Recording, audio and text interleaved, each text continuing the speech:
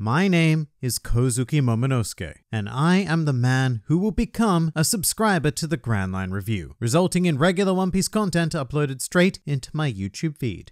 Well said, Momonosuke. Well said. Hello and welcome to the Grand Line Review, your source for everything One Piece, and today we have a review of chapter 986, My Name. And I have to say, this is a pretty damn stacked chapter. It doesn't necessarily feel like it when you're going through it, but I came away from 986 with this feeling of, oh, alright, things have escalated rather quickly, and it feels like a massive amount of progress has been made, and that's not necessarily a good or a bad thing, but I do think there are some very identifiable moments that feel a bit rushed, I suppose. Like, it's incredible to think about where we were at the end of the last chapter versus the end of this chapter, where the action looks like we're now kicking into proper gear. In some ways, it feels like we've skipped a step or two to get here, but I still came away with it with this great sense of enjoyment and anticipation for the next chapter, so it undeniably did its job. We will start at the beginning this time around though, with a little known fellow named Kanjuro. Now Mr. Kanjuro would appear to have been orochied, for lack of a better term, by which I mean swiftly dealt with in something of an anticlimactic manner. And this has me kind of torn, because on the one hand I really want to believe that Kanjuro is still alive, because I don't see the point in building him up as this supremely amazing, traitorous presence just to open up a chapter with him dead in the snow. On the other hand, this in and of itself was a great moment. There is something really beautiful about Kinemon and Denjiro arriving on the battlefield to find one of their former comrades dead, and the tears that are being shed by Raizo and Kiku complement this tragedy pretty brilliantly. I can really feel that despite the fact that Kanjuro was putting on an act, they still cared for him because that's just who these band of vassals are. And the crowning moment here, almost quite literally, is when Kinemon removes his hat and places it on Kanjuro's fallen body, which is going to draw obvious parallels to the end of the Luffy vs Katakuri fight on Whole Cake Island, and that's because it is a great show of camaraderie. To think that even after all of this, Kinemon still cares about Kanjuro enough to produce such an offering is really quite something, and a moment that I enjoyed a lot. But this is where I get conflicted. I love this moment, but I don't at all love how we got to this moment. Now, usually I don't have a problem with events or actions taking place off screen. For example, with the whole Sanji versus Page 1 thing, I really could not care less. And that's because I had no investment in Page 1. He was a new character, we got to see some of the fight, and Sanji was clearly going to win. So from my perspective, there was no need to show any more of it. Kanjuro is an entirely different existence. He is a character who we have a rather large investment in, having been with us since the Dressrosa arc, and having been positioned as one of the most gut-wrenching betrayals in One Piece. So I have to say I am somewhat unsatisfied if this is indeed his end. With that said, there is another option though, which is that Kanjuro was either acting because that's what he does, or that this is an ink drawing of Kanjuro. And if that was to be the case, then his subsequent revelation of still being alive would retroactively ruin the beautiful moment of this chapter with the vassals lamenting his loss. So I really do think we might be in a bit of a no-win situation here. It was an odd move from Oda that brought both positives and negatives to the table. And please do let me know what you think of this whole Kanjuro situation in the comments below, because I'm really curious about this one. I do have to say that's not the only thing that felt a bit rushed though, because sticking to Kinemon's group, it felt very sudden to have all of the vassals reunited, and even more sudden to skip to the end of the chapter and attacking Kaido, which was phenomenal, and I will go into that, don't you worry. But I don't know if this is just me, and it very much might be, but does it seem almost unnecessarily convoluted to everyone else to have had this highly detailed plan about invading Onigashima to end in this very sudden attack? Because as it is, I have no idea why Kinemon and Denjiro were narratively required to lead the samurai forces around the island. I mean, I guess Denjiro did have that moment of disarming Sasaki, but narratively, if all of the vassals were just going to end up in the same spot anyway, why not just have two other people lead those groups, like Hyogoro and someone else? I just don't know what separating Kinemon and Denjiro from everyone briefly actually accomplished. And it feels like Oda may have had some more complex ideas for the interactions and experiences of these groups, but has maybe had to abridge it for whatever reason. Anyway, whatever, they're all together now, and despite my weird feelings about how it happened, it resulted in such a brilliant climax to the chapter with the final 2-page spread. Visually, this is a pure feast for the eyes. Seeing the entire legion of the vassals assault Kaido is incredibly satisfying, especially when it comes to Kinemon and Denjiro, who look like they actually managed to get in a hit on Kaido. But this is great because this is like a culminating moment of the entire New World era. Ever since the days of Punk Hazard when we first met Kinemon, we have been slowly building towards this very encounter, and it's great to see Kaido being overwhelmed by the full force of the vassals. In fact, when I first saw this panel, it was almost a bit surreal, because it does signify that we are finally heading to the conclusion of a very, very long samurai story arc. But I was also kind of shocked because once again, this chapter happened at lightning speed. In my mind, I thought we would need to slowly plod along a bit more, the way One Piece often does, before we hit this breaking point. But at the same time, I could not be more thrilled to be here right now. So even though I do still think that the whole Kinemon invasion plan was a bit pointlessly convoluted in the end, I'm still happy that it resulted in this glorious spectacle. It was a truly epic ending. And this chapter also came with a very clear change of gears as well, where we have now established that Kaido is our main focus. And that might sound like a really stupid statement to make, but when you look back on the most of Wano, a lot of it has been very Orochi-centric, which you can see clearly in Oden's flashback, because Orochi was given the main antagonist exploration, whilst Kaido was just sort of there on the side. But Shinobu has a line in this chapter about how simply defeating Orochi would be pointless, because Kaido is the true threat. And I think that Oda is very clearly signifying that it is time to focus on this figure, which does work very nicely with the idea of both Orochi and Kanjuro being dead, if that is indeed the case. And in at least one of those, I don't think it is. But the general message it conveys in this chapter is the Wano-related drama is over. It's all about Kaido-related drama now. And just before we move away from it, if you did not take the opportunity to look super closely at everything that happened prior to those last 2 pages, just go back on it again, because there is a lot in there that showcases how fantastically the vassals work in concert, like how Izo was able to disarm King, and Nekomamushi is actually the one responsible for disarming Kaido, which is pretty damn cool. This kitty cat very much continues to impress. But really, just take the moment to linger on this set of panels, because it makes the 2-page spread even more powerful, having fully taken in these shots of sheer determination in everyone's eyes. Especially Denjiro, who just exudes this solid rage that has been building up for the last 2 decades on Wano. It's pretty stunning stuff. But now let's head to easily my favorite part of the chapter featuring Momonosuke, which is something I never thought I would be saying. But this kid gave me some serious chills during this chapter though, with his declaration that he would become the Shogun of Wano. And it's because the way he did it is just so similar to Luffy declaring that he would become the Pirate King, except that it was even more impressive if possible, because here Momonosuke is an effectively powerless child thing about to be executed by the world's strongest living thing. And yet he still has the drive and, quite frankly, the balls to proudly declare both his name and intention, despite the fact that doing so will result in his untimely demise. In fact, it's not just reminiscent of Luffy either, it also kind of reminds me of Belle Mare, who prioritized her identity as a mother over her own life. And Momonosuke here is prioritizing the Kozuki legacy over his own life. And make no mistake, this is going to be a historical event that will be told for generations and generations on the island of Wano. Stories of the brave and defiant Kozuki Momonosuke staring Kaido dead in the face, and even metaphorically spitting in it actually, and as a child no less. It's almost like a story you'd hear about Oden's accomplishments as a child, and this act has converted me. I fully believe that Momonosuke will grow up to be one of the greatest leaders that Wano has ever known, and while that particular story might not be told during the events of One Piece itself, I still firmly believe that it is going to happen. And that is a complete credit to Oda that he can take a character like Momonosuke, who has spent most of his time in the series being a perverted crybaby sort of thing, and then just turn him into this great source of belief and, dare I say it, respect. And to add on to the comparisons of classic One Piece, this could also be considered Momonosuke's I want to live moment. Momonosuke just needed to proudly declare himself in the face of despair and then leave everything else to Luffy, as well as the small army now present on Onigashima. I loved it. Easily the highlight of the chapter for me. Now this gets kind of lost in everything else, but there was indeed some more Yamato this week. Nothing really groundbreaking, just Yamato being brought up to speed and Luffy removing the handcuffs, which do indeed explode, furthering Yamato's resolve to defeat Kaido. So nothing really changed in this regard, it was more of a technically necessary series of events that took place. What I will say is that there is one panel in this chapter where the curse of Oda's hands strikes yet again. And every time I say this, there's always a couple of people in the old comments who don't like it, but seriously, close-up shots of hands are by far the worst aspect of Oda's art. Which isn't to say that they're bad or that I could do better, because I couldn't, but every now and then they just stand out like a sore thumb, as well as a sore rest of the fingers as well. Yes, it's nitpicky, yes, it's irrelevant in the grand scheme of things, but it's there. Hands. The kryptonite of the greatest storyteller/artist that this world has ever known. And one miscellaneous thing though, there was a series of 3 panels focusing on some of the worst generation members, being Zoro, Kid, and Law. And there's not a huge amount to say about them in terms of any sort of development, but I love these 3 panels. I mean, firstly, they formed part of the general check-in with all of the Wano groups, but there's something very gratifying about the flow of these 3 in particular. Like, it's always nice to see Zoro in combat, then we have Kid, who seems to be very much enjoying wrecking some dude, and furthermore, finally, there's a very understated Trafalgar Law and Beppo in the background, just subtly confirming that he has joined the chaos, which is nice because he has been largely removed from everything up until this point. So I just thought it was a cool little series. When it does come to the general check-in of characters though, there is one very notable absence, being Mr. Sanji, who has long since disappeared to do what I assume are Sanji-related things. Not too unusual, of course. He has a tendency to go off and do his own thing, whilst the antagonists are often distracted by Luffy's insanity, and now that he can turn invisible, that job only becomes easier for him as well. So it is good to keep in mind that he is currently out there, likely doing something very useful, if not integral. Finally, let's talk about the cover story, which has grown into a fairly unexpected development, but in a very classically One Piece sort of way. So here I was expecting some sort of heartwarming family reunion, but instead Lola and Chiffon just go, who the hell is this weird guy? And they promptly flee. So the tragedy of Pound just continues, and I guess he's stuck on Dressrosa now. I still think that he should have died, but I've been over that. It's not really interesting anymore. So all I can really do now is look to his potential future as a flavor character. And given that he knows at least some of the Straw Hats and some of the Tontata tribe, maybe there will be an option for Pound to become part of the Tontata pirates and maybe work his way into the Grand Fleet. That or he sets off on his own to pursue his daughters, but I don't like his chance of sailing the New World on his own. Although to be fair, I guess he did make it to Dressrosa on his own, so that is something. But one way or another, and for better or worse, I'm sure this is not the last we've seen of Pound, even if this is his ending in this particular cover story. One other thing I also do want to comment on though is this new, or I suppose temporary vessel of the Fire Tank Pirates. I really like how they've decorated the sails with their Jolly Roger, but also proudly declaring the greater theme of family within that crew. And that is something that blows my puny